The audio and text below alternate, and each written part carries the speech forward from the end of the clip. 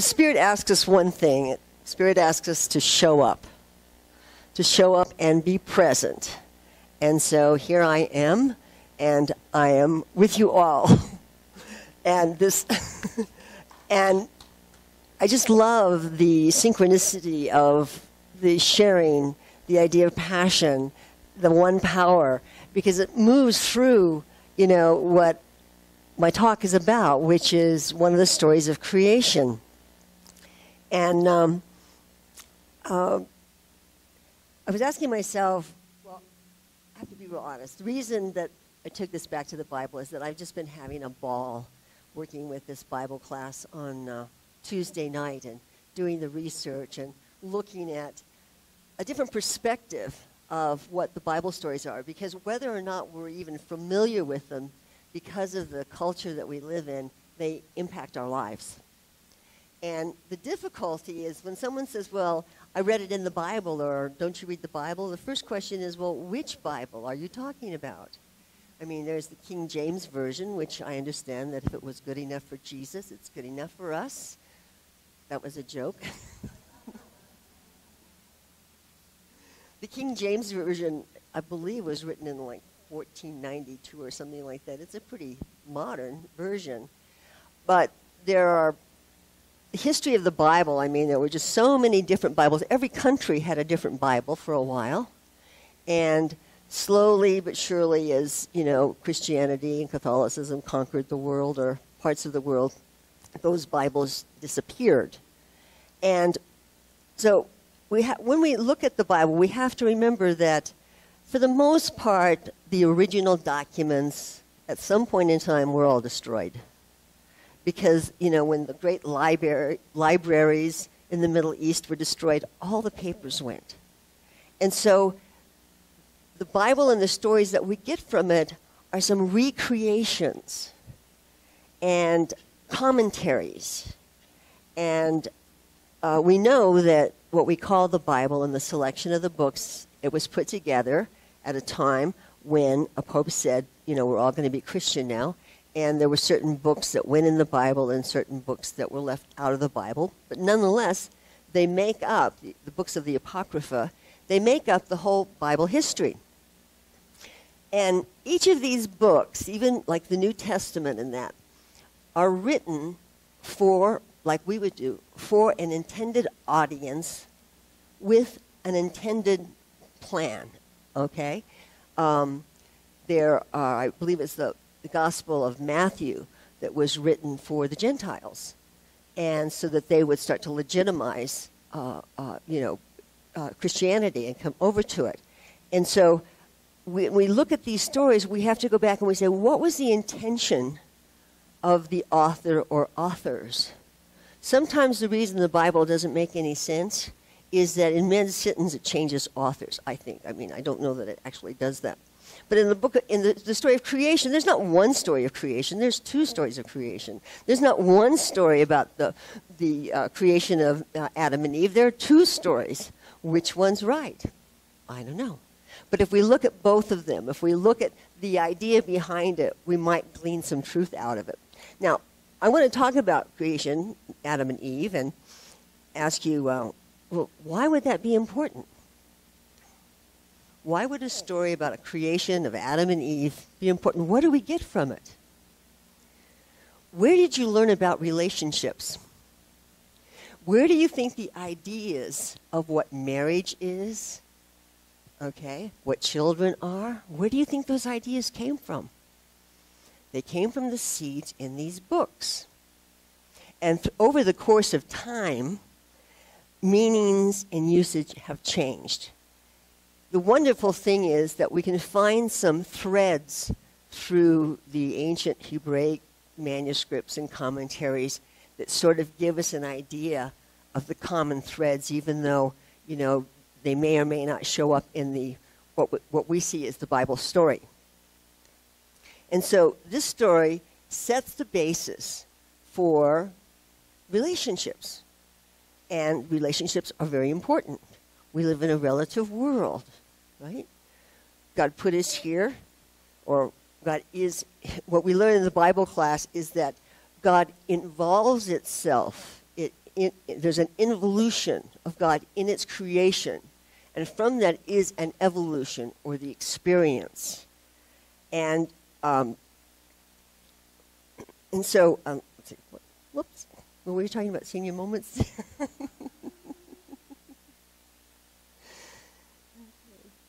Well, in the one of the ideas that surrounds the story of creation is that God actually, there was a belief that the gods tried to work out all of their problems with humans.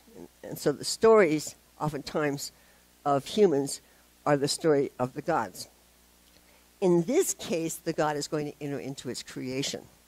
And I just want to go back to one part, that the first thing that was created was light. Now, the sun and the stars were way after, but light.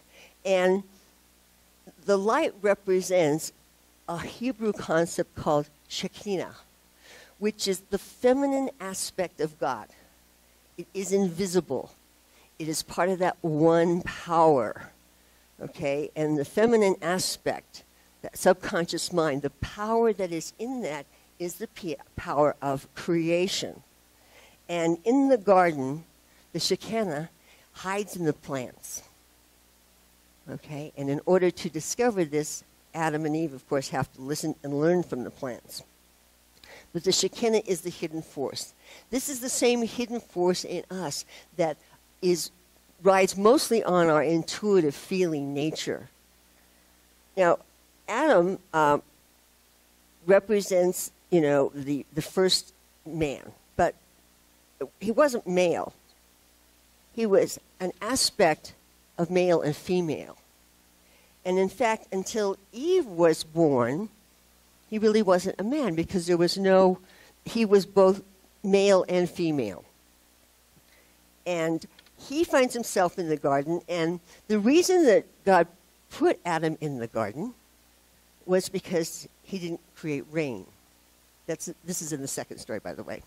I'm just sort of trying to pick up some odd little pieces for you. Because we went, oh man, it was created to do this. Well, in reality, God needed someone to water the plants, tend to the environment, nourish it, help subdue it. Now, why would we be directed to subdue nature? I lived in the Northwest, and what I discovered in the power of the blackberry was that if you let it grow, it will take over everything. And so Adam was needed in the garden to tend to nature. And he learned from nature. Because, when Adam, and these are little tidbits you don't get when you just read the Bible, but when you're the first man, you have no memory. You have no memory. And there are certain concepts that you don't have because you have no memory. Okay? And so he has to learn as he goes, and he learns from the plants how to take care of them, what they need.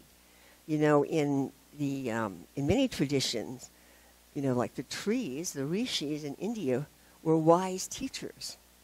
And in the Bible story, when we get down to the trees, we're going to learn that perhaps in Christianity and Judaism, the trees are also wise teachers.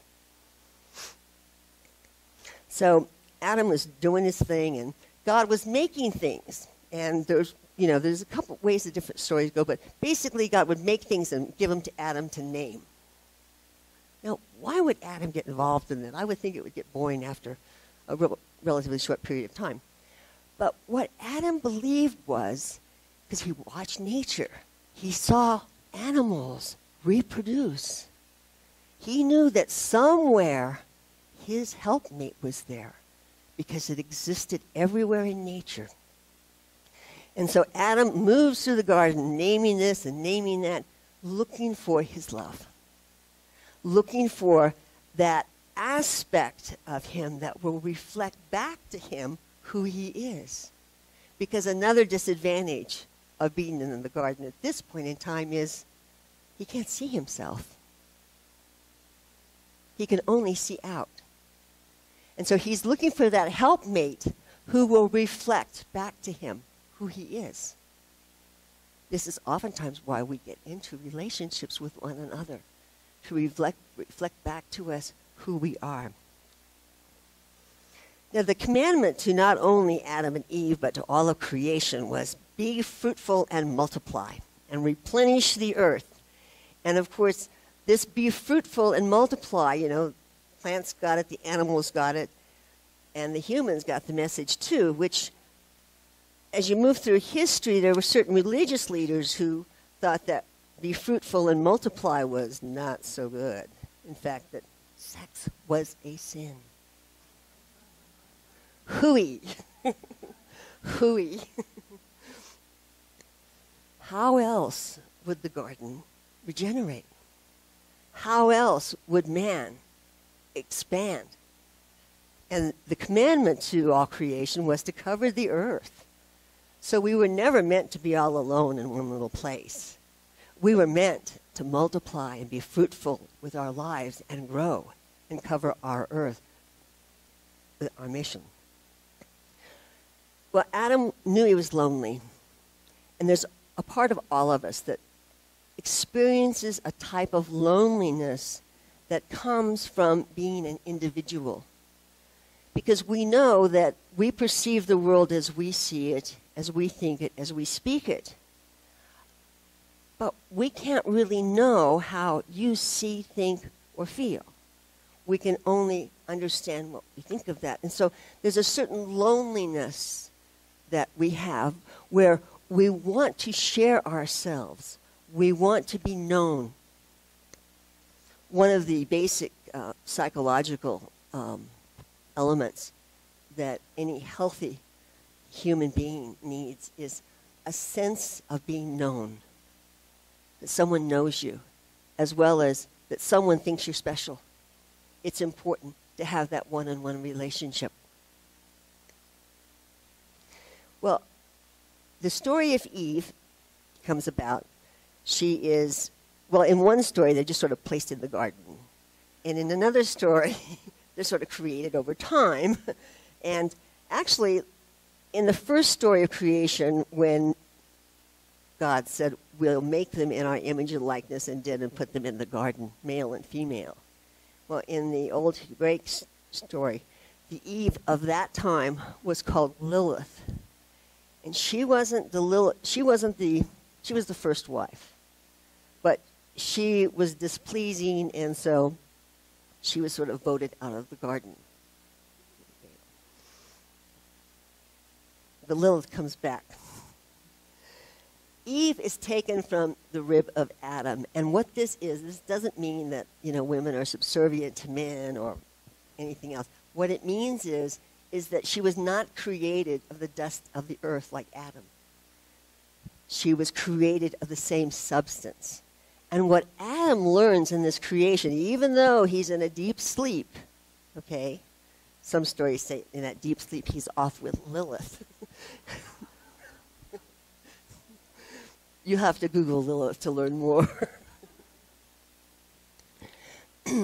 But when he comes out of that sleep, he has a memory.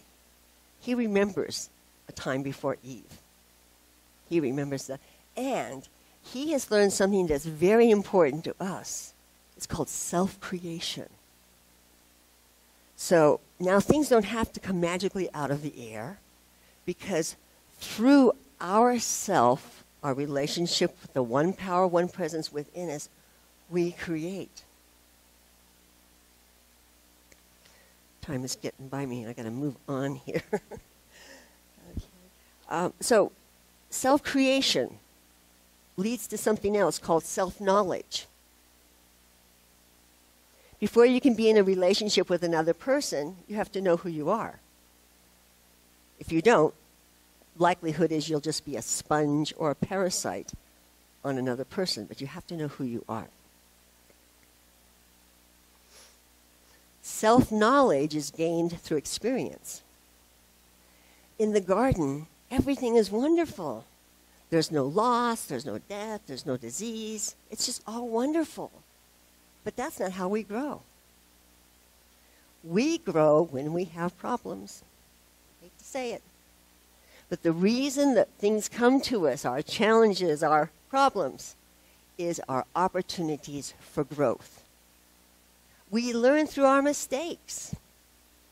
That's the only way we can go forward. Learning by trying, by doing. So in that sense, let's reconsider what actually happened to Adam and Eve in the garden. They meet a snake. Now, the snake in many cultures is considered another god. But for our purposes, it is an energy that is able to separate. It is able to distinguish. And so it goes to Eve, and she's the feeling nature, and sometimes the snake is the sense nature, and the sense tempts the feeling nature, and she eats the apple. But what the snake did, by basically calling God a liar, that's why the book doesn't go into a lot of this, but, you know, if God knew everything, why would Adam and Eve, need to know good and bad? Or it's not good and evil, okay? The snake gave Adam and Eve a gift, not a sin. The gift was that they were different than all the animals. That they had free will. And of course, God created us to have free will. And when we have free will, the first thing we have to accept is that we are free to make mistakes. And it is through our mistakes that we grow, that we learn. Consider that when God, quote unquote, condemned Adam and Eve, I'm going to send you out from the garden, and you're going to toil by the sweat of your brow, and there's going to be thorns and thistles in your fields, and childbirth is going to be painful. Well, maybe another way of looking at that from an agriculture society perspective is that, yeah, there's going to be problems in your field. You're going to learn from them. You're going to deal with them. Okay? That's how you gain experience. That's how you grow. And as far as the pain of childbirth goes, I find it very interesting that there is a way to look at this story as the development of the physical brain. Okay? And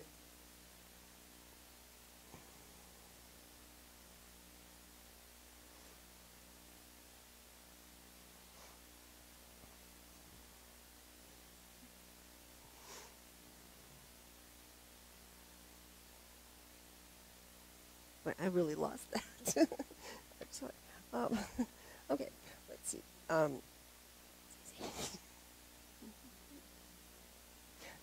Yes, okay. The creation of the physical brain, yes. And what happens over time, and you can go back and you can read the science of the, whatever millions of years we've been here. And one of the things that we know is that through experience, the brain gets bigger. It creates, our brains are plastic. We build larger brains.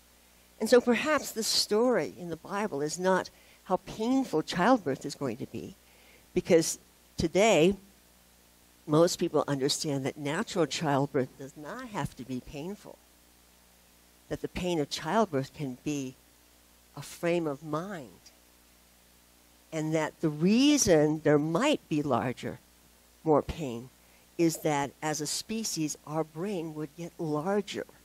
So it wouldn't travel down the birth canal as easily. But it wasn't a judgment. It wasn't a condemnation. There's lots and lots of symbols in this story. The tree of knowing is something that, from the apple, yada, yada, yada. But we have to eat of that tree of life. When they left the garden, lots left out, they continued to eat of the tree of knowing. They had to know. They had to learn this from that. It's not just good from evil. It's visible from invisible. And they also had to continue to eat from the tree of life.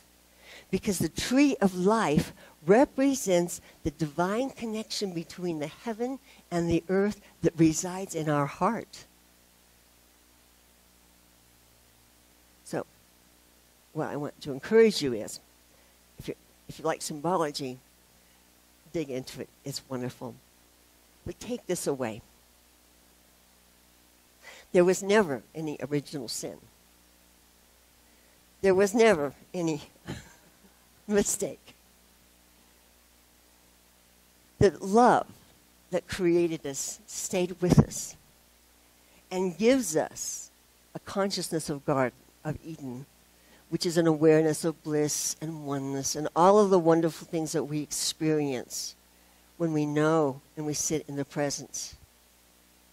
And it also gave us the passion to move out of that garden into this world, to create joy, love, peace, and all the good stuff that God's proud of. So, there's never any sin. There's no need for shame. There's no need for shame. Namaste. So I'll take a deep breath and hold it for just a second and then release it. Once again.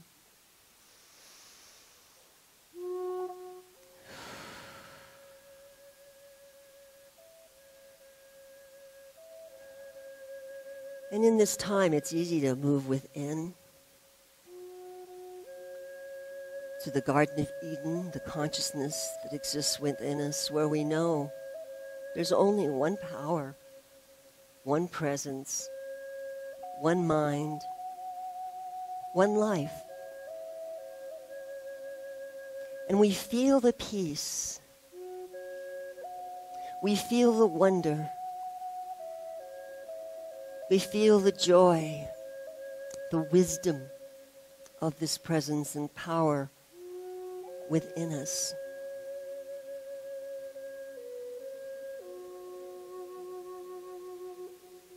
And we can rest assured that as we move from this place of peace, joy, and love,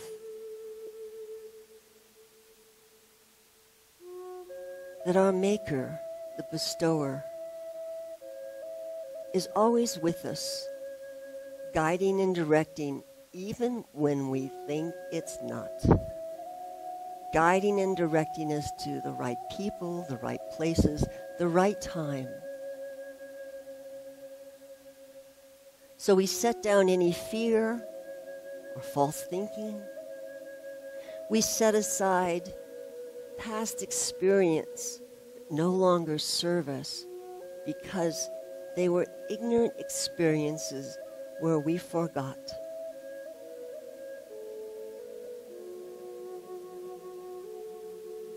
And we move forward today enthusiastically being the light, the love, the wisdom of the divine. Everywhere I look, I see the face of God. Everywhere I look, I see the face of God. Namaste.